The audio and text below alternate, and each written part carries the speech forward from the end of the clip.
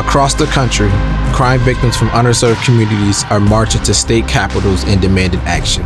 From Tallahassee, Florida, to Columbus, Ohio, to Springfield, Illinois, over 700 crime victims have called for common-sense solutions to public safety.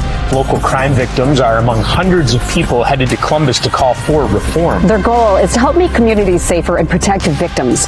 The purpose of them going to the Capitol is to rally and meet with legislators to discuss some common-sense public safety solutions. Survivors! Free! Survivors! Free! A big group there. Many want more funding for mental health and trauma services directed toward victims. We also want to make sure our criminal justice system policies actually stops the cycles of crime.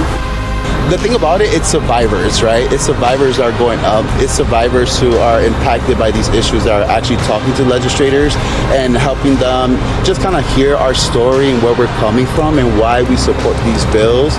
We have to heal our community. And that's what survivors uniquely can do in the state of Illinois. People still understandably trying to heal.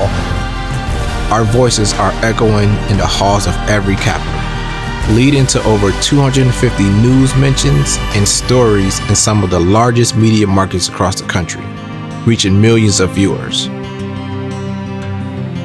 But our work isn't over. The march towards safety and justice continues as our movement reaches more cities and communities. What do we want?